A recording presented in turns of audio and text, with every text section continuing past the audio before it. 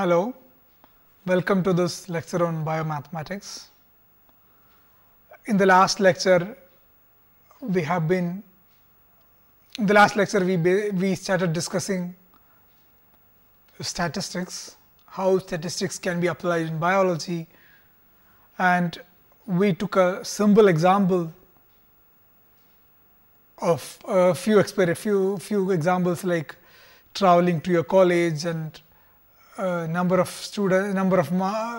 mark for an exam and all that, and we discussed the idea of average and standard deviation. Now, so the basic question we had is that we get a lot of data in from experiments, large amount of data, and given this huge data set or set of numbers, data is essentially a set of numbers. How do we make sense out of these numbers? What we can learn from these numbers? And we learned that average and standard deviation is some two simple things that we can learn, and that has a meaning, and there are two numbers. From a huge data set we can extract two numbers, meaningful numbers, average and standard deviation. What more can we do this? That is what we are going to discuss in this lecture. What more we can extract from the data, or how do we present the data so that we have much more information, we can convey much more meaningful information. Okay, so today again we have statistics as our main title. In statistics we will have, so this is the slide in statistics we will discuss specifically probability distribution. So we will go ahead and see what do we mean by probability distribution. So as we said, we had various experiments. So one of the experiment was traveling to the college, but we will discuss a new experiment, a simple experiment that you all can do yourself. We don't need a big setup or anything, just you can do it in your class. So let us do a simple experiment of measuring height. So the experiment is measure height. So measure height of boys in your class. So this is a simple experiment that anybody can do. You can measure the height of all boys, let's say, or girls. So here we take example of boys because some numbers that we use might be more suitable here for this example. So if we do this experiment, let us say you just go on and measure now all the heights of each and every student in your class, and what do we get when we measure? We will be getting a big data set. So let's look at something what you will typically get. You will typically get a set of numbers. So let's see, here is what let's say in your class, if you just look at the numbers, so you can have 150 centimeter, 171 centimeter, 165 centimeter, 140 centimeter. So some numbers, these are some kind of reasonable numbers. You know that so the many of them around 150, 140, very few 180. This is just 180. There is nothing bigger than 180. As you see here, there is one person 180 centimeters, and this one person with 131 centimeter, very small short person, and very tall person, and others somewhere in between. So you have large number of such data set, such numbers. So this is not ending here, this is just a continuous list. So let's say you do this measurement, and how do we make sense of this data? So we have this huge data here, and how do we make sense of this data? So let's say we have hundreds, we measure heights of hundreds of students, and so we have 100 such numbers. 150, 160, 130, 140, 122, 135, 100 numbers.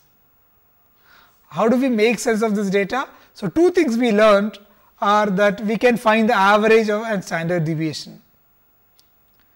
We can say that, oh, average is 155 centimeters or 150 centimeters. That will give you some idea, and we can say standard deviation is plus or minus 20. So, standard deviation is 20. So, we can say that average is 150 and the standard deviation is 20, that means 150 plus or minus 20.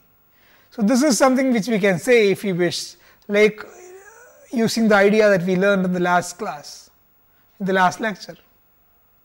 But the question is there any other way we can present this data so that it reveals much more useful information, more than average and standard deviation can give? Can we present this data instead of presenting all this many numbers here? Can we present this data in a different way such that this reveals much more information by just looking the way we present it? So, just writing down these numbers is a very bad idea. It's like a very stupid idea in some sense, or it's not like it's not a great idea. It doesn't make much of a sense. You see a lot of numbers. What does it mean? Like just many numbers. It doesn't make much sense.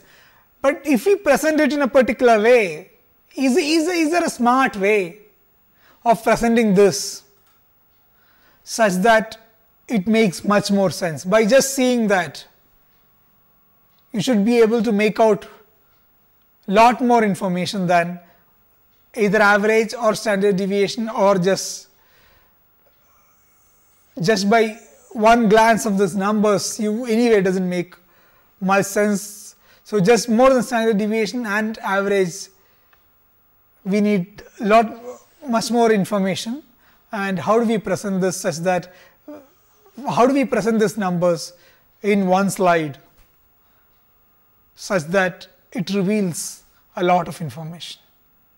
So, the answer to, so this is the question, is there any other way we can present this data so that it reveals much more useful information? And the answer is distribution. So, we will discuss what is distribution means. So, but just the meaning of the word would tell you we are talking about heights. So, we want to present the distribution of heights. So, how do we present the distribution of heights? So, let us look at this. This is one way. So, we can say that presented in different range. So, let us say we can break down the data into ranges. How many students are there having a height in the range of 130 to 140 centimeters? So, this height range is in centimeters. So, if the height range is between 130 and 140 centimeter, how many students are there? Just one student. How many students are there having height between 140 centimeter and 150 centimeters? Let us say there are 17 students. So, this is why this column is number of students having height in this range. So, 150 and 160, how many students are there such that the heights fall in between 150 centimeter and 160 centimeter? There are 35 students. There are 30 students having height in between 160 and 170, and there are 15 students having height in between 170 and 180, and there are 2 students having height in this range between 180 and 190. So, large number of students in the middle and a few students with very short few students and very long few students. So, very tall students only 2, very short students only 1 student, like very short. Two tall students and all else somewhere in the middle. So, this is the typical data that you expect, and this is what you have. So this is actually a smart way of presenting the data, because this gives you some idea. But if this is just a table, and if we plot this table in a graph, which we always like to present the data in graph, as a graph, that can make much more sense. So one way of presenting such things are called histograms.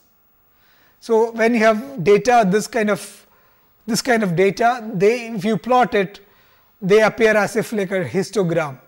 So what is a histogram? See this. So let's say between 130 and 140, this is what I mean by 135. I just put some number in between here.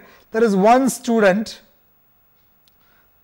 with 135, height between 130 and 140. So h is the height, and n of h is the number of students having height h. So what is the distribution of heights? So n of h you can call distribution. So this is essentially the same thing that we saw. Like if we can draw this in a different way if you wish.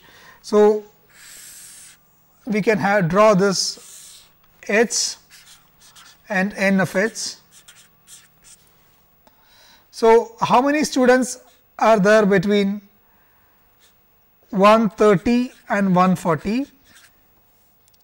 So there is 150, there is 160, there is 170, there is 180, there is 190. So these are the numbers we have. So 130. So let me write, this is 130. Okay, let me write it a little more clearly so that it's a little more clear for you. So let me draw this a little more clearly. So you have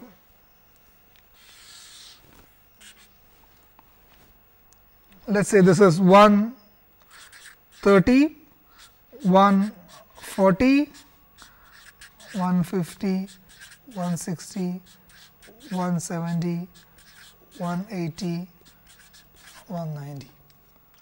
So how many students? So in this table, if they had one student between 130 and 140.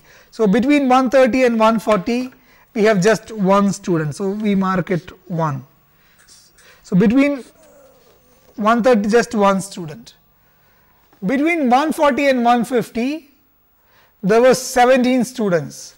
So between 140 and 150, there were 17 students. So let us mark this as 17.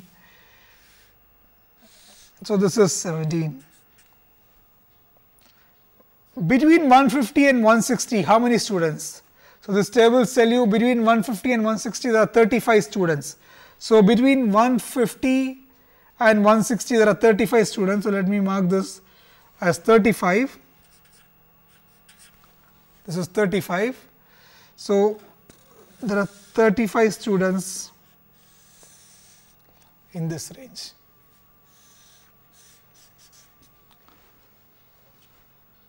Between 160 and 170, there are 30 students. That's what this table says, 30 students in this range.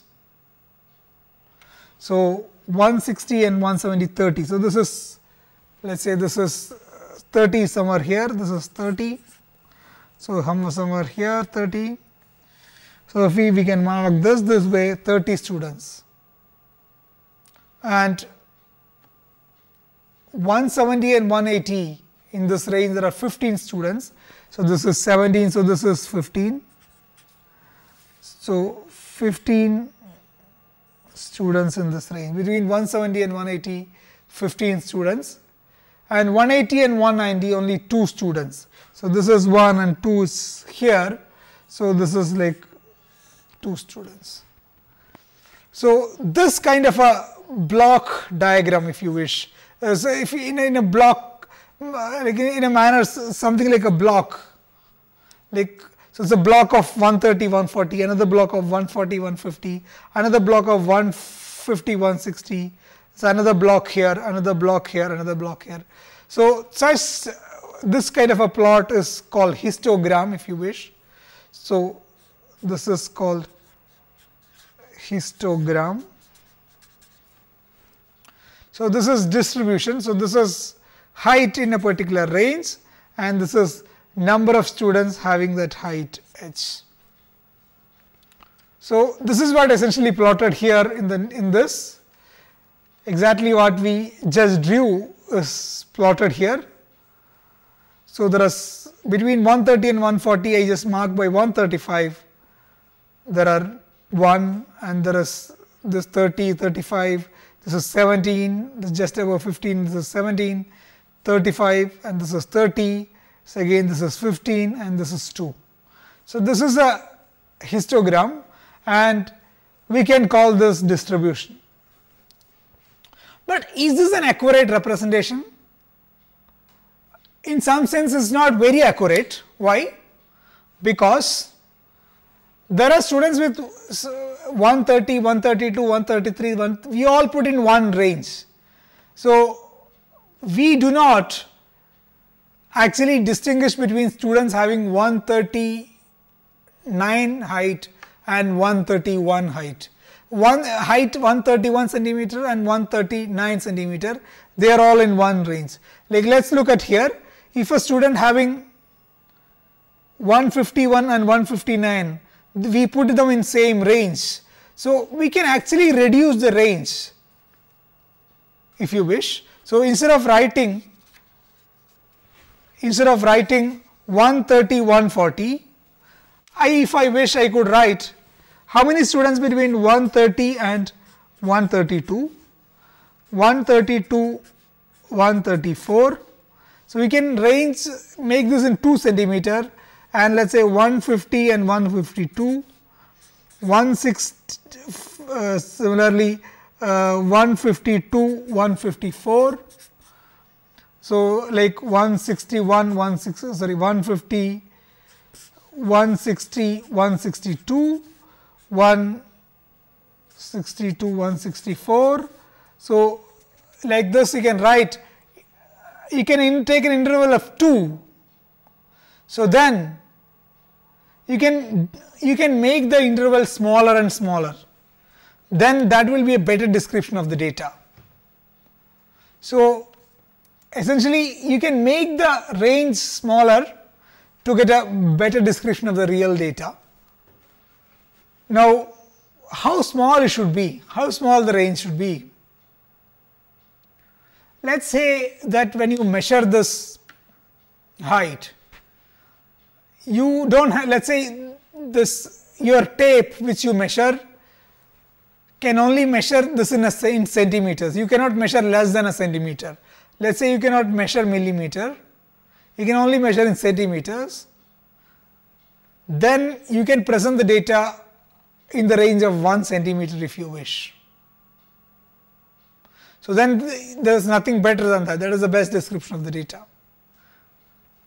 So then you can ask the question, how many students having height 131 centimeter, how many students having height 132 centimeter, how many students having height 134 centimeter, how many students having height 151 centimeter. So each centimeter by centimeter you can have this data presented.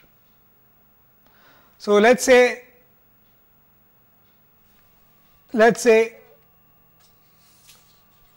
you have the data presented such a way that n of hi is the number of students having height hi. Height could be like 31, so the heights could be 131, 151, 162, any number.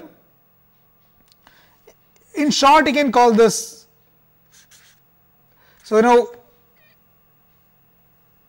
let us say you plot this as a distribution. So now if you plot this as a distribution, you will have many histograms. So let us say you have a histogram.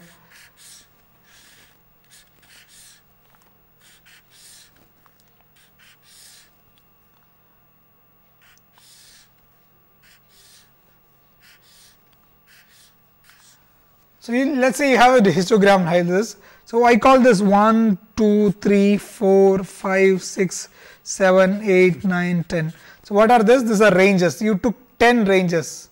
So just like here in the previous example we had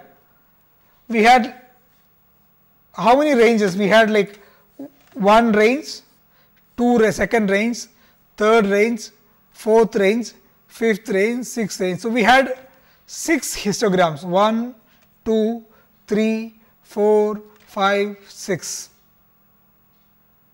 Similarly, let us say if we are presenting the data of height of students between 130 and 180 centimeter by centimeter. So you can have so you can have 130 here, 180 here. So how many students having 130? Maybe one student. How many students 131? How many students 132? So you can have for each centimeter, so you can have like 50 points. So you can have 50 points like this. For each centimeter, how many students having? So this is HI. So H1, H2, H3, H4, H5. So H1 is 130 centimeter, H2 is 131 centimeter. Similarly, H50 is 180 centimeter. So you can write this way. So basically you can have HI versus N of HI graph, which might have some particular shape. So then let us say it has this particular shape, N of HI versus HI. If you take for centimeter by centimeter, that means you ask the question, how many students having 130 centimeter? That is this. This is number. So this could go from 0 to some particular number, let us say 100. How many students having 132 centimeter? How many students having 134 centimeter? How many students having 180 centimeter? So you can ask this question. So you have two things. You have N of HI, number of students having height HI. Now if you do this, sum over I N of HI. What does this mean? If I write sum over I is equal to 1 to 50, there are 50 different heights. What does this mean? What does this imply? So let us think about it. So let us expand this. When we expand this, sum over, so this is if I N of H1 plus N of H2 plus N of H3 plus N of H50. So let us say H1 is 131 centimeter. So this is number of students having 131 centimeter, number of students having height 132 centimeter, number of students having height 133 centimeter plus number of students having height 180 centimeter.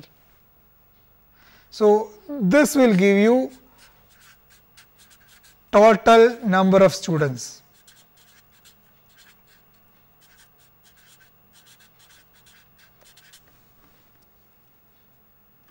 Right? Because if you, this involves all the students, number of having height 131 to 180, like all the, we are measuring centimeter by centimeter and we are having this kind of a histogram, and then we are doing the sum, and at the end what will you get is the total number of students. So that is what essentially shown in this slide here. Sum over I Ni, by Ni I mean N of Hi, I get something called N, which is the total number of students, and if I divide this N of H by N, I can define something called P of H. In other words, if you wish, you can write it as P of Hi is equal to N of Hi divided by N, where N is equal to sum over I N of Hi. So, actually in the slide here it should be n of hi. So, I can write here in this particular way. So, this is the correct way to write it. So, if this is the case, what is P of hi? So, we can call the P of hi as probability. So, we will later come and understand what does this probability actually mean, but let us call this as probability. Probability is essentially some number between 0 and 1.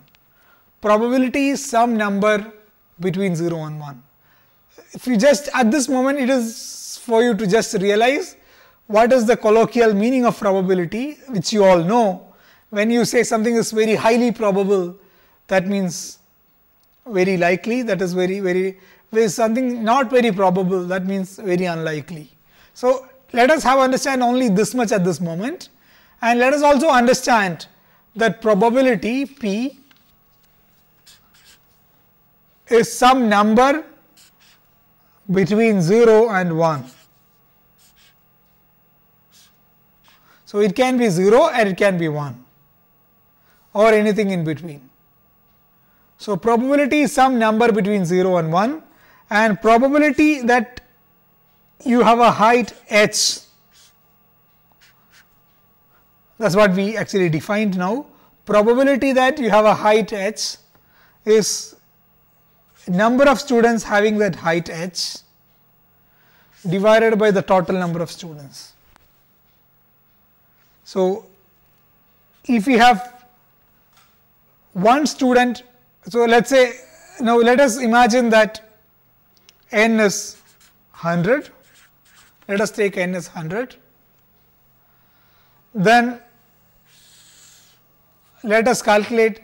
So, let us say there are one student with height 131 centimeter, there are 10 students with height 140 centimeter, let us say there are 15 students with height 150 centimeter, and there are 0 students with height 180 centimeter. Let us say there are 0 students with height 180 centimeter. Let us say this is the case. If this is the case, we can call P of 131 probability that you have students have a height, students in a class, in your class have a height 131 is 1 by 100. So, this is the example. Just by following this formula, this is what you get. P of 140 is 10 by 100. So, 1 by 100 is 0.001, 10 by 100 is 0.1. So, P of 150 is 15 by 100, which is 0.15. P of 180 is 0, 0 by 100. So, probability P of h is some number between 0 and 1. So, P of h is some number between 0 and 1. So, how does, if you typically plot, you take large number of students in your whole school, in your like or many schools, and take the calculate P of h and plot it, how will it look like? So, it might look like this. So, have a look at this. So, we can call this probability distribution. So, what is this? This is a curve which has a peak somewhere around 150, and this axis it is height, and this axis is probability to. So, this is the height h, and this is probability of having height h. So, 0 students have the probability of having a height 120 centimeter is nearly 0. There are unlikely that anybody will have such a very small, such a short person. Very high, like above around 190 is also nearly 0. Somewhere in the middle, there are many students, like 150 there are many students. So, the probability of finding students having 150 is around 0.05 in this example. So, this is an exercise that you can do. You can calculate the probability distribution the way we defined. So, the probability distribution is probability of having students height h, probability of having students height h is n number of students having height h divided by the total number of students. This will give you the probability. So, now you have this probability. How do you find the average? Can we find the average from these probabilities? So, it turns out that we can. So, let's go back to the definition we had. So, we had discussed probability of having students 131 centimeter, let's say probability of having students 132 centimeter. Similarly, let us say probability of having students 140 centimeter and probability of having students 150 centimeter. So, let us say you have all these probabilities. The average, so basically you have probability of having students having some particular height hi. So, then the average is defined in the following way. The average height is defined as sum over hi p of hi. So, this I goes from 1 to m. So, if you divide this to m intervals, so in our example we had 50, so 130, 131, 131, 132, 133, 134 up to 180 we had defined. So, 50 heights we had defined. If we define 50 height, m is 50. So, this sum over I 1 to 50 h of I p of hy, this will give you the average. And if I calculate this will give you the square average. So, we have average and square average, h square average and h average. So, this is essentially the same way we had calculated this. So, instead of summing throughout the data set, we can multiply with the probabilities and sum like this. So, then you get average and h square average. So, do this calculation by taking an example in your case. Do an exercise yourself. If you know h average and if you know h square average, we can calculate h square average minus h average square, which is standard deviation. So, the standard deviation that we discussed before can be easily calculated in this particular fashion. So, now we had this h square average and h average square defined in this particular way. So, we had defined h average as sum over I h I p of hi. So, now let us, this hi we had 1 centimeter by 1 centimeter before, but let us say we can give hi in a very like 130 centimeter, 130.1 centimeter in a continuous manner. So, if hi is a continuous function, so height, so then if we plot it, let us say it looks like something like this, where every value of h you have a p of hi. For any value of s you take, there is a p of hi. It's as a continuous function. In that case, you can write this sum as an integral. So, just by using the idea of that we learned in this integration, this sum can be written as an integral. So then in that case the h average can be written as, if h is a continuous function, you can write this as h p of h dh. So this can be converted to an integral if h is a continuous function. Similarly, if we had h square average, can be written as integral h square p of h dh. So if h is a continuous function, we can define the averages and square averages in this particular way. In fact, when we did the case of diffusion concentration, we had done precisely this. If you remember, we had defined C tilde, there is something called C tilde of x as C of x by total concentration. So this is just like we defined today, n of h by n we defined as p of h. This is exactly the same way we had defined concentration. So this appeared like a probability. So here this is probability, we said that this is probability. So this is also like a probability, and we had defined x average and x square average as x C tilde of x dx and x square average as x square C tilde of x dx. So if you go back to the lecture where we discussed diffusion, we had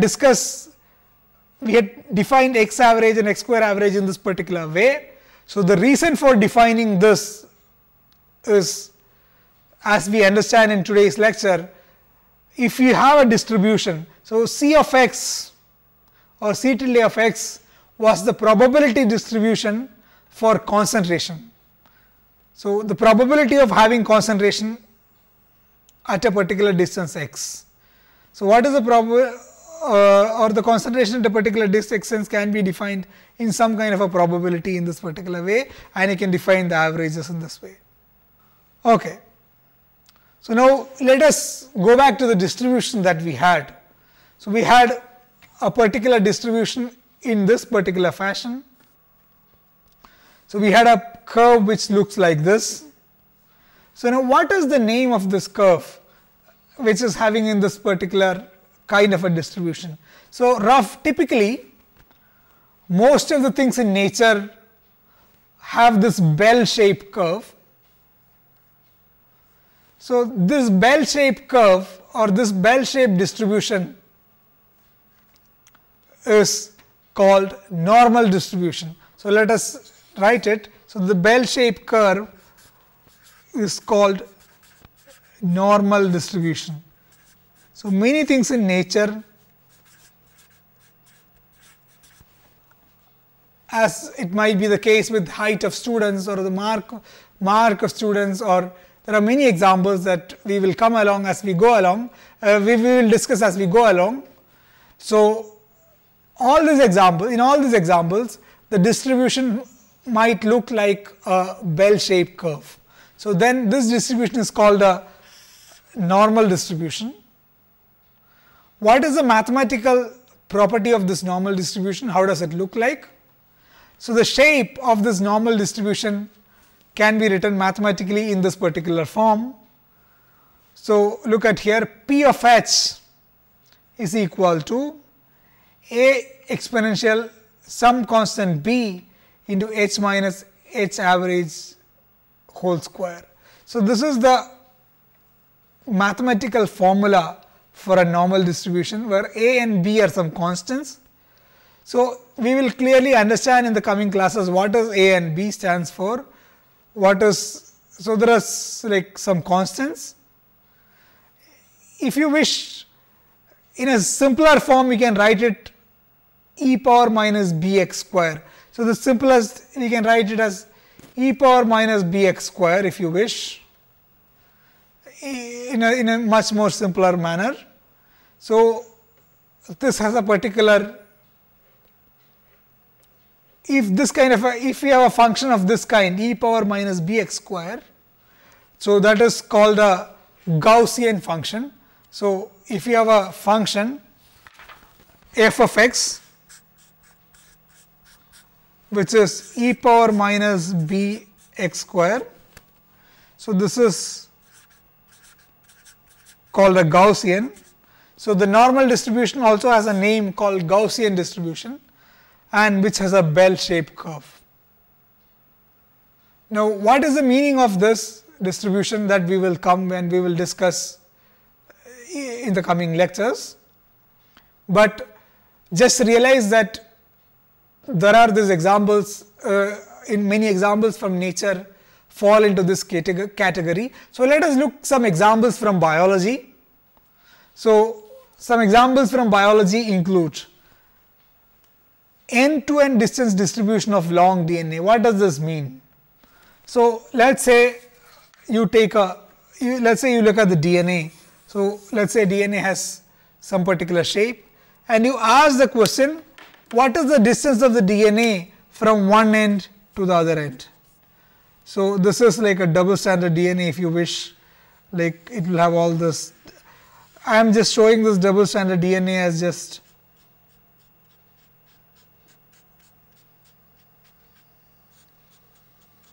so let us say very long DNA, and you can ask the question, from this end to this end, what is this distance? Let me call this distance as r. So, now let us say that you have, let us say that you have in a petri dish you have a million DNA or Avogadro number of DNA or large amount of DNA. Let us say you have a particular concentration of DNA, and imagine that you have this amazing property that you can just take photograph of each of this DNA. You have, let us say you have this amazing device where you can take the photograph of this DNA. You freeze the DNA at a particular moment and take the photograph. So, if you do that, what do you expect? So, sometimes some DNA will be like this, some DNA will be like this, some DNA will be like this, some DNA will have this shape, some other DNA will have this shape, some other DNA will have this shape. So, here some other DNA might have this kind of a shape. So, now here the distance between the two ends is very small, here the distance between the two ends is very large, here the distance between the two ends is somewhere in between. So, here the distance between the two ends is this, here you have another distance, here the distance is something else, here the distance between the two ends is something else. So, you can, just like we did the experiment of measuring height, you can do an experiment of measuring the end-to-end distance of the DNA, and you can make a histogram and plot it. Then it might look like a Gaussian distribution, if you wish. It may look like a Gaussian distribution, if you wish. So,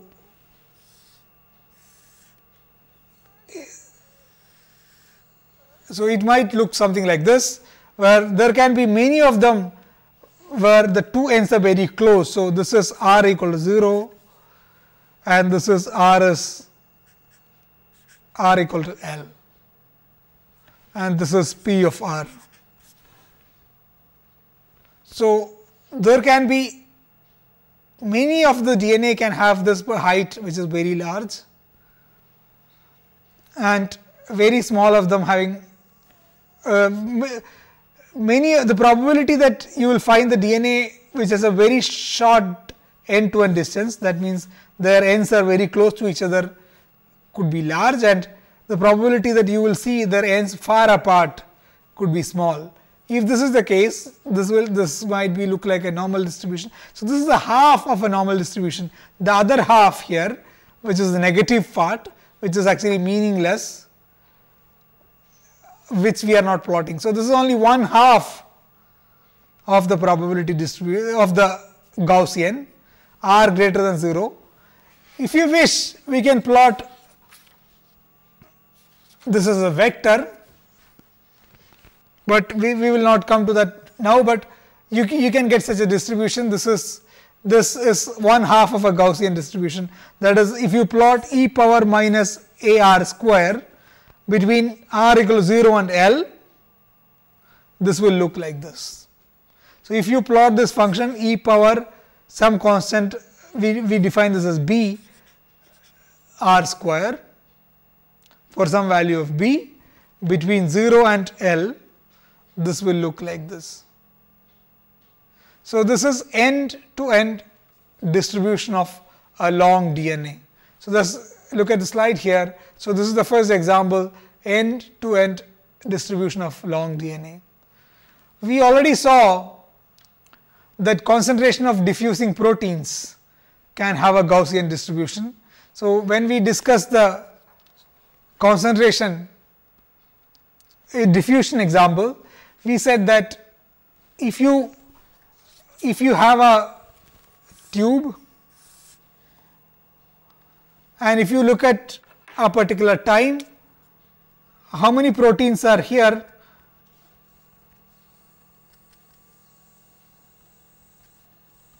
as a distance, if you go from x equals 0 to either way, there are large number of proteins at the middle of the tube and a fewer proteins at the end of the tube. So this might have this kind of a Gaussian like a shape. So if you plot this, this might also have a shape which will be like e power minus some b x square. So this is another example. You could also think of another example, which is, let's say, amount of a particular gene expressed in cells. So let us imagine that you can measure the amount of gene expression in cells. So you have a bunch of cells in a petri dish, and each of the cell you take a particular gene and then see how much of this gene is expressed. So you can count, let's say, how much mRNA is produced or how much gene expression has happened. So then what you might get is something like this. So let's plot here. Let's plot in this axis. So let's plot something like this, and let's plot some function like this. It should be a little more symmetric. So when I plotted it was not symmetric. Let's say it looks like a Gaussian. This is not really like a Gaussian, but it should be very symmetric. Okay, Gaussian should be symmetric, but in the case of gene expression, we don't know what should be symmetric or not. But let's say you have such a curve. So now here in this axis, we plot amount of protein expressed.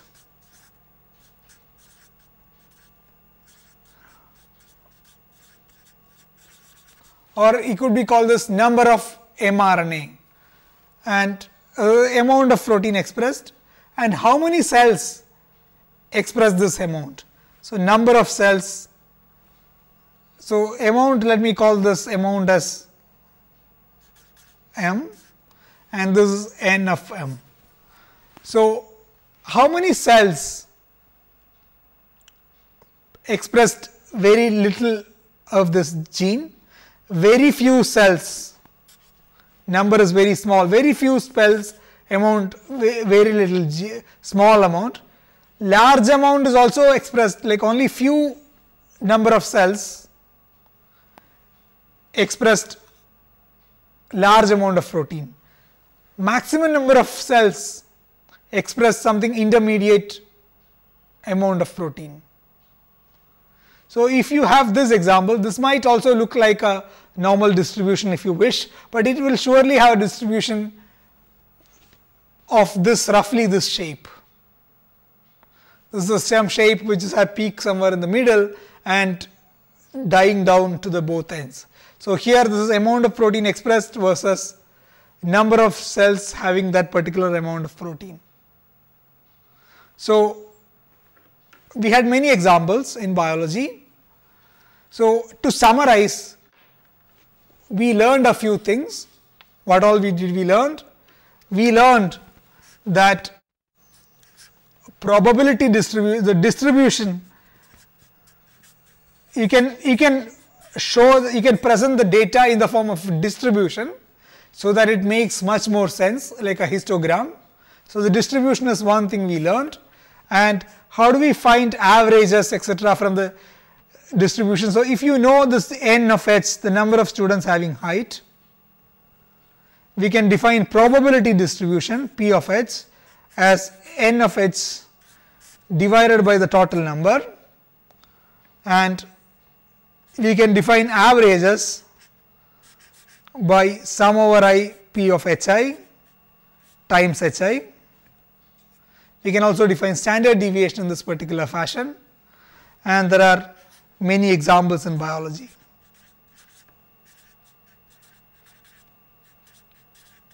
So, these are the things that we learned today. We learned about distribution, the height distribution, and how do we convert this distribution to probability distribution, and how do we calculate it, how do we calculate average and standard deviation from this probability distribution, and many examples. So, this is the summary of today's lecture.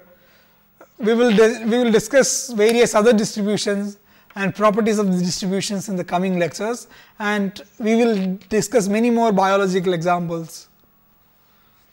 So, with this we will stop today's lecture with this discussion of distribution or introduction of distributions.